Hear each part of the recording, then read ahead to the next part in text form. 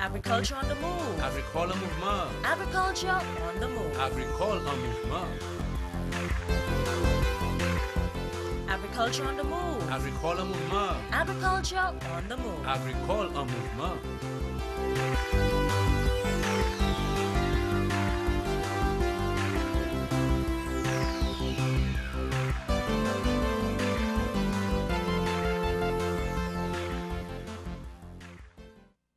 St. Lucia, and welcome to the program Agriculture on the Move. My name is Phillip Sydney, your host. Today we are talking Farmers Co-operatives, and with me is Mr. Delvin Maurice, who is from T. Rocher Castries, and of course his farm is in Region 8, which is in the Bexar Mac area. Welcome to the program, sir. Hi, good. Okay, so you're feeling good. Are you a young man? And what drove you into agriculture, into farming, in fact? Well, before I got into farming, I did a program, certification program at the Region 8 office to get my farmer's ID. My brother, well, this was my brother and a cousin of mine that was ready into farming. And I got to like it and I entered it together with them. Okay. So I became a partner with them. All right. So they were involved long before you? Yeah, they were long before me, under the YAP program. Oh, under the YAP, so they were one of the farmers under that program? Yes. Okay. So how many brothers are involved in that? Well, there are two brothers, myself and my brother. Well, actually, there are four of us. Four of you all? Myself, my brother, and two of my cousins. Well, three of my cousins. Okay. I forgot one. All right. So how long they have been involved in farming, and what do they farm? Well, presently we are farming some sweet potatoes for some research for the government on the weevil that affect the potato. All right. That's what we're presently planting for them. So there's a research plot? Yes, there's a demo plot. A demo plot. And on our own, right now we are trying to establish some hot peppers. Okay. A couple acres of hot peppers. How many acres? More or less like 6 acres 6 of acres. hot peppers. Right. So what got you into growing hot peppers? Is there a market for hot peppers for you? Well, there is a market for hot peppers. They have Viking, they have Baron, but we're more targeting Baron. Baron. We are planting So for have Baron. you spoken to Baron? Yeah, yes, we have spoken to Baron. Okay, so you have a guaranteed market. It's a guaranteed market. Okay. And it's an open market. This is not for me. All right. It's you go and speak to the people. Yes. Too many times, like we farmers just want to just sit down and let markets come to us. It doesn't look like that anymore. We have to go to the markets now. Right. So we want our product to sell. That's right. So we produce a product, we need the market. That's right. So we go to the market. That's right. And so your plots have been established, your pepper plots? No, right now we're in the phase of clearing the land. But we're going to do it by phases. All right. We're going to establish an acre first. And after we finish the established acre, maybe a month after, establish the next acre. So you must have your continuous flow of production. peppers, yeah. Oh, very, very, very good. Now I heard that you and other farmers in the region have decided to form a cooperative.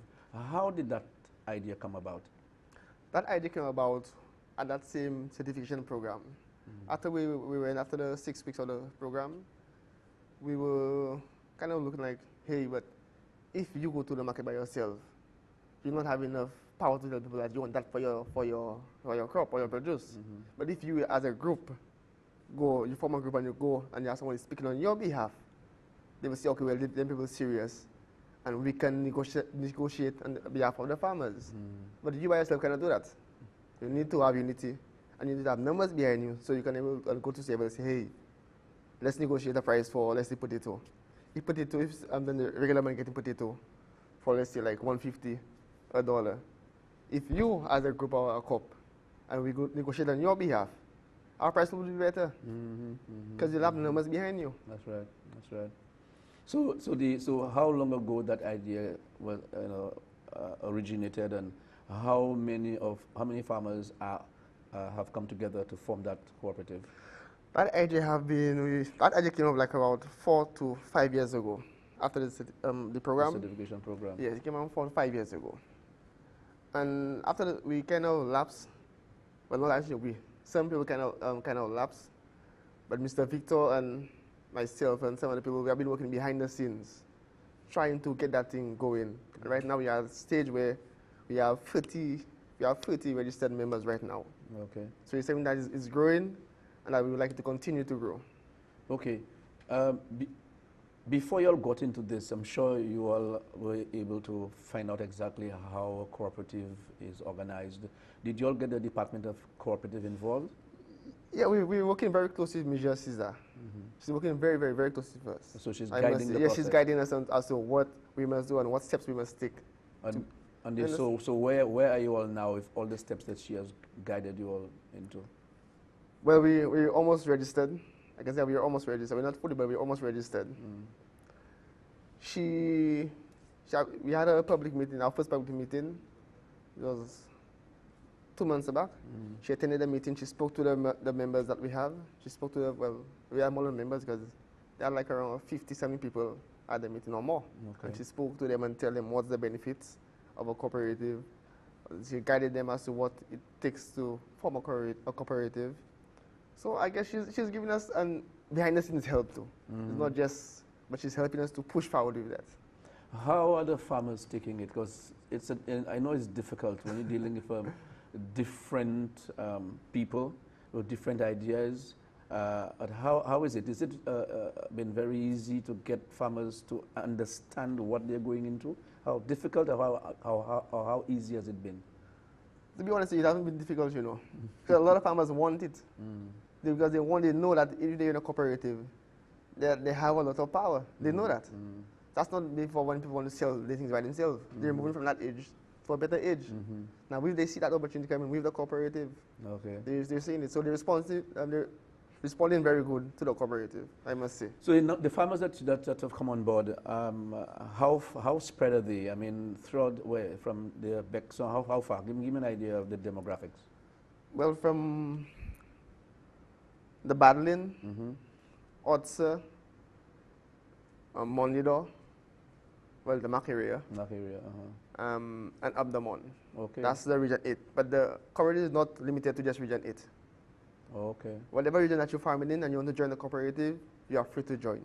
So we're not limiting nobody. Region 7 and Region 3 can also... It doesn't matter what region you're from. Okay. It doesn't matter.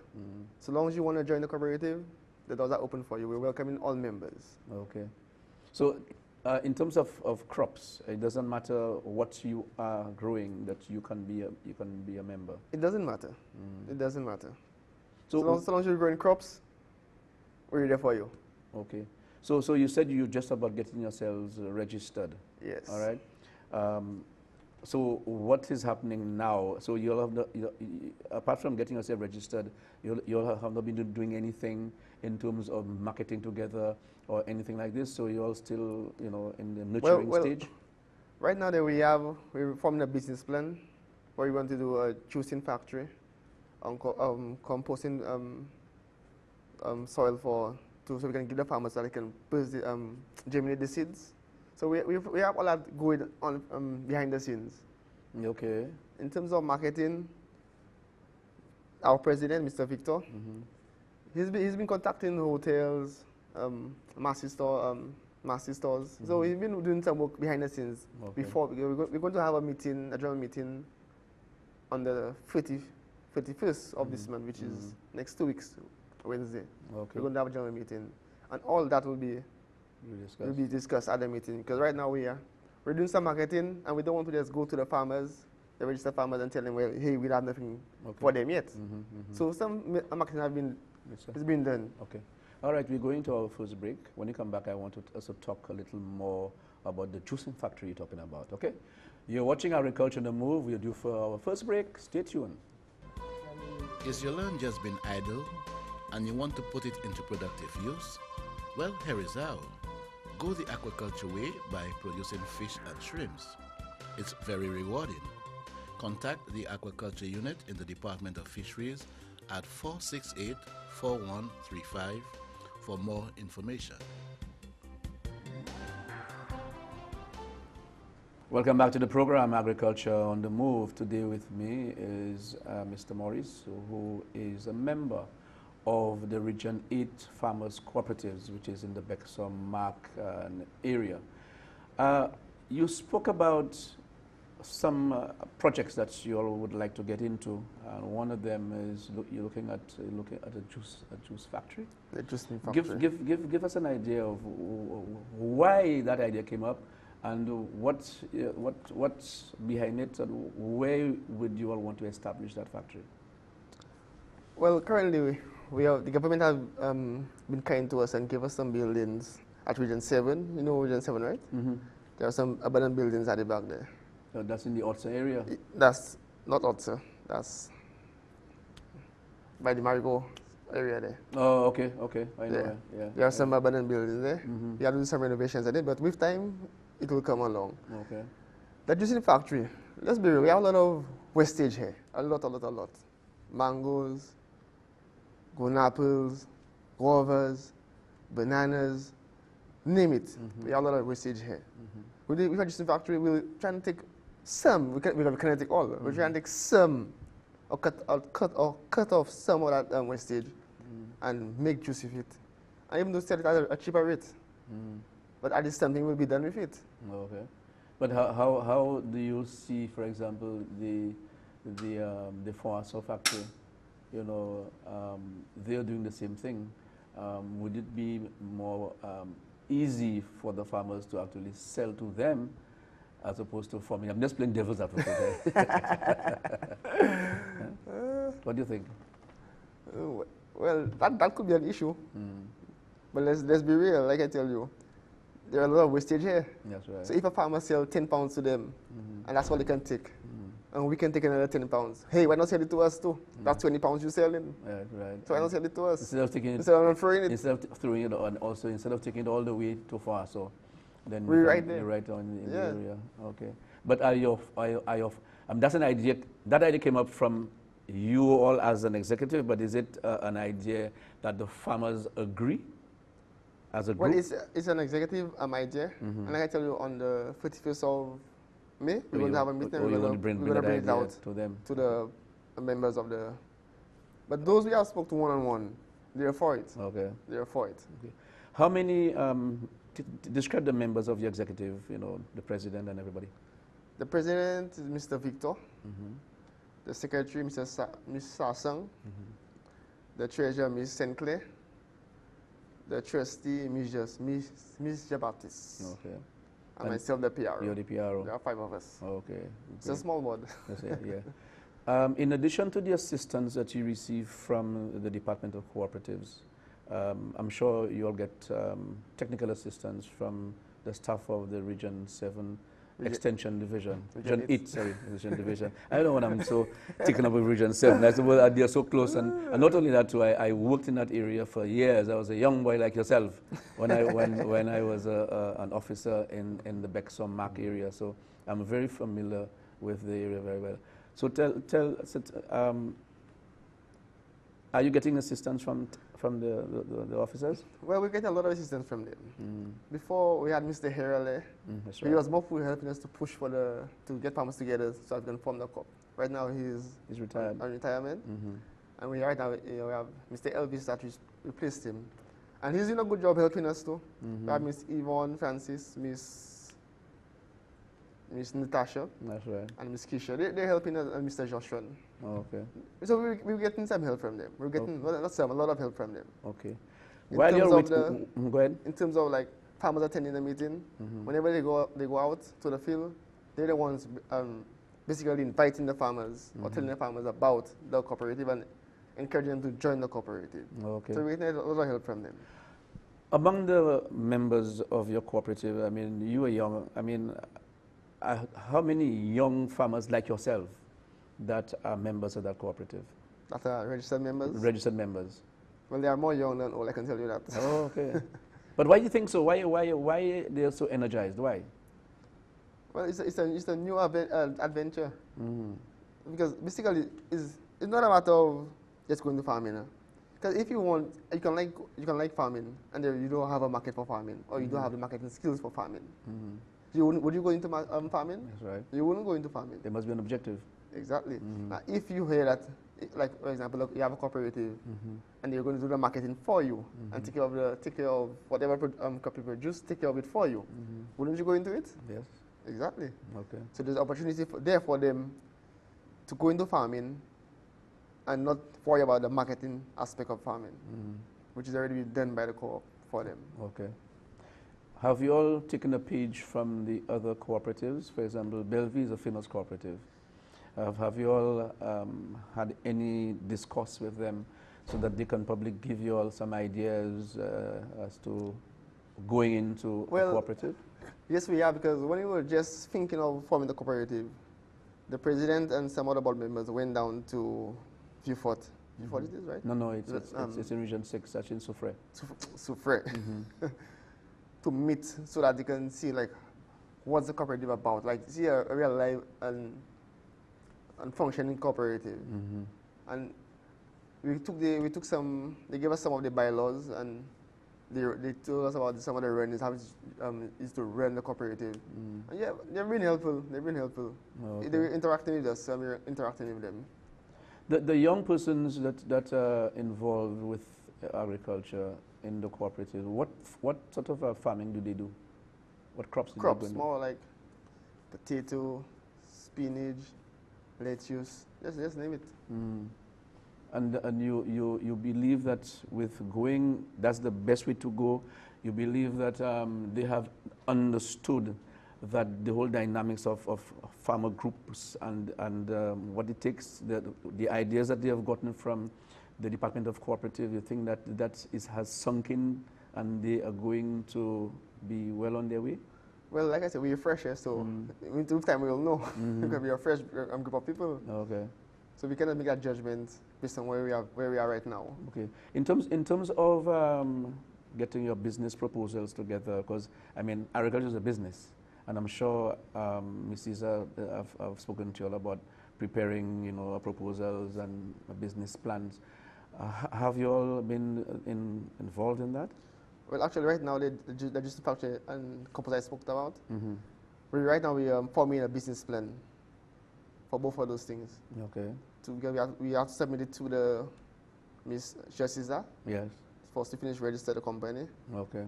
And we're trying to form it so that we can source some funds, so we can get something kick-started. Okay. In terms of, as you mentioned, funding, there are organizations out there, and I'm sure she have told you the benefits of, coming together as a group, because individually, organizations do not fund individual farmers. They will fund, organizations like, yourselves. Have you all gotten any or seen any organization that can come in and have you all targeted any organizations in that regard? Well, we're starting to, I cannot say exactly what right now. Well, I shouldn't say exactly what right now. You hold that as a secret. But we're doing some things behind the scenes. We're at it. Because I can tell you that one of the organizations that I believe you all should target is ICA. Because ICA has, helping a lot. They've helped Slaffy. They've helped a lot of young groups, the women's groups and stuff like that. So well, since you say that, last week we had a board meeting and we had a member from ICA at the board meeting. Okay. So hold that thought. We're going for another break. We are due for another break. Stay tuned. Back soon. I can hear you.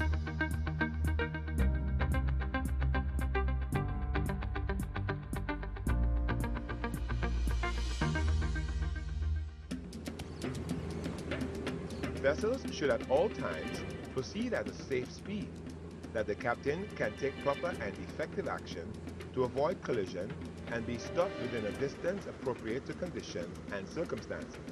Even at slow speeds, your boat will create a wake. Look behind at your wake and be aware of the impact this can have on other boats, people in the water, or the shore. Traveling at the speed shown on the speed restriction sign does not guarantee you are not creating excessive wash.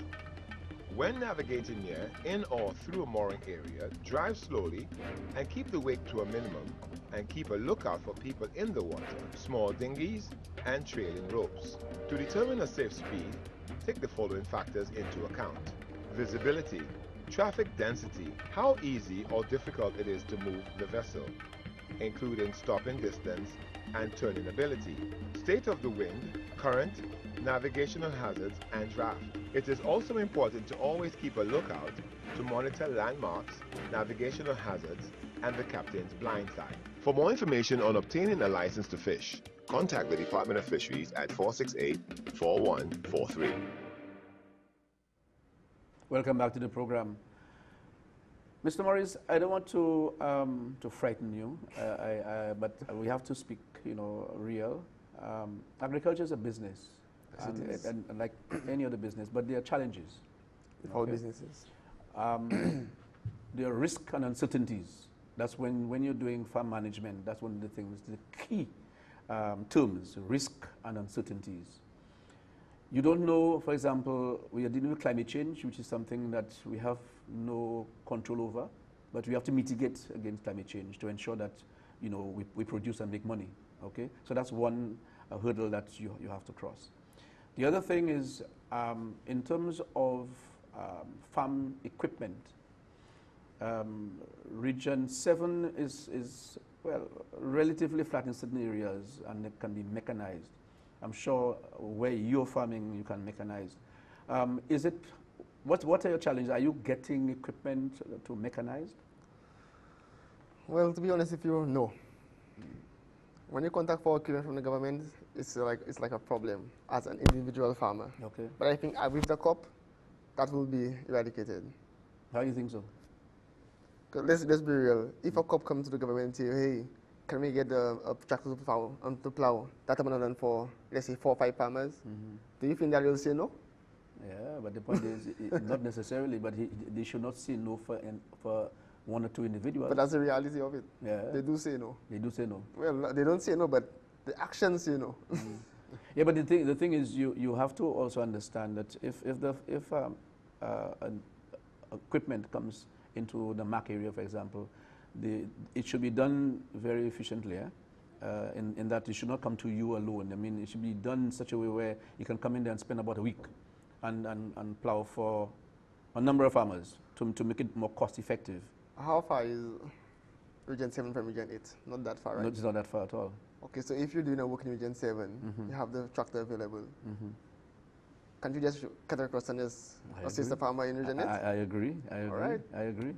So that's what I'm saying. I'm saying all of this. I'm playing devil's advocate here because the point is, I understand the point. So I'm making it real because we are in the real world. Yes, we are. Yes, we are. Yeah, and that's a problem we've been facing. Yeah. As an individual farmer, that's a problem I have been facing. Yes. In terms of help from the government with machinery. So are you saying you have never gotten assistance in terms of plowing and rotavating? Never. And how long have you been asking for that assistance? I rather not say. Oh, that's so you understand the angle I'm going. Yes, I'm saying understand. to you, agriculture is not an easy road. It's a business, but it's not an easy business. So all of those challenges you have to face. Now, with that being said, if you're in the COP and the COP is functioning as it's supposed to, if you're a farmer, you need some land plowed. The farmer is supposed to be in a position that is saying, hey, this farmer needs a plot plowed. Why don't we assist him, get it plowed for him, and whatever crop that we sell for him, or he sell to us, whichever, and we take something from it, just to cushion the blow. Good idea, fantastic idea. I think that's one of the things that you all need to sit. Yes. So coming together as a group, there are advantages. But the other thing too, you can also, as a group, get incentive from government, say, to bring down your own bit of equipment. We're planning on all that. You see, so that's an area that you can explore. Irrigation equipment, all of these things that there are incentives for this. So we're planning all that. We're planning an FAR vehicle, though the minister is going to be revamping it soon and to be revised because people are taking advantage over this. Another problem I know that you will be faced with, because people are being faced with it, pretty larceny. Tell me about it. Pretty larceny. We need some police to sleep on our farms. That's what we need. But you'll probably have to do that. The truth be told, when you call, you never get no answer. So that's another problem. A big problem. You never get no answer. If you get an answer, they never show up. Oh. So what do you do? And if you take it into your own hand to do something, you might be in jail. So what do you do? So, okay, as a group, maybe when you'll have that next meeting, that's something that you'll need to sit and discuss, eh? Definitely, Yeah. definitely. But have you all had a meeting with, say, for example, the pre-last in the unit, maybe invite them to your... No, we have not. No, Well, we have maybe not. that's We should, something that you should... That's a good idea. you I'll should jot it down. consider, you know, have them to come to your meetings. And so they too, because they too are challenged there in some respect, all right, in terms of transportation and the timeliness of you, they coming to, you know. So it's a question of sitting and discussing and see, you know, how best that you all can work and collaborate your activities. I mean, farming is a big risk, you know. It is a big It's risk. a big, That's big, why big I said risk. earlier, it's risk and uncertainties. Let's say you lose half of your crop already, and you have half that's good. And somebody comes and take it. You're left with nothing. Yes, So that's why they have to play the role. yes. They have to. They need to start playing the role. Let's look at funding. That's another, which is another another bottleneck. As a youngster, a young farmer, how do you seek funding for your activity? Well, my activity Yeah. on a, as personal level. Personally and as a group of upcoming group. Like I said, there are 5 of us in my personal group. That's farming. Okay. So we cushion a blow on each other. So let's say, like, in terms of if you have to plant a new set of peppers. If I buy the pit moss, somebody else buy the seed, somebody else pay for the labor. So we spread it around. Oh, that's we spread how it you do around. it. Okay, So it's a okay. little It's easier. easier on us. But for somebody that's on their own now, Yeah. I guess it'll be more difficult because everything becoming from their pockets. All right, So right. who can So that's a little subgroup within the cooperative. No, that's a fantastic idea. So you have not faced an institution like SLDB for any loans. we took a loan at SLDB 2 years ago. We were under a year program, like I said. We took a loan because we were supposed to get some stuff. Yes, right. Yes. And up to like today. Yeah, I know. Well, 3 years in fact, up to Yeah, like yeah, today. 3 years, We yeah. haven't gotten anything. Yeah. So you So- got a loan, We got the loan. and what We're paying the loan. and you're paying the loan Yeah. up to now. Okay. Well, I guess you have to move on. Yeah, you have to move on. So the three of you all won the year program, or just how many? Well, of you? my brother was On on the the year year program. My program. brother and a cousin was on the year program. Yeah. The year program, that's another show. I'm sure. All right. Any final words from you, sir, in terms of as we're winding down, and where do you want to see the cooperative go? Well, with the cooperative, I want to see is to become something very big. That's when a farmer can say, yes, the cooperative have my back. I can depend on the cooperative. So I don't somebody just start and we just forget about it. And with the cooperative, it's not just about the board members. We the farmers have to play our role so that it can be a success. That's very important. Because if you just laid back and I'm doing all the work for you, wouldn't I get tired? Yes. Wouldn't I break at a point in time? Definitely. Now, if you sharing it with me, I mean, I get strength to go on and go on. You'll share the pain. We share the pain, and we the- share the gain and too. the gain too. Well said, Mr. Maurice. Delvin, thank you for being on the show. Yes. I wish you all success. Thanks. I think that's the way to go, and more so that you're young. And then I'm sure if other young persons in the cooperative, I know you all will succeed with all the assistance from Ms. Caesar, from the Department of Cooperatives, and also from the staff of Region 7, Region and from Region 8. And of course, you said Region I 7 too. suspect eh? you will love Region Yeah, 7. You have me. But you said you was with Region 8 too, Region 7 too. Yes, I wish you success, sir. All right? You've been watching Agriculture on the Move. Like I said, with me was Mr. Delvin Maurice, who is the PRO for Region 8's Farmer Cooperative. Thanks for viewing. Keep on watching again. Thank you, staff of NTN, for recording the program. See you again. I'm Phillip Sydney saying goodbye and see you again. Bye. Thank you, sir. Agriculture on the move. Agricole en mouvement. Agriculture on the move. Agricole en mouvement. Agriculture on the move. Agricole en mouvement. Agriculture on the move. Agricole en mouvement.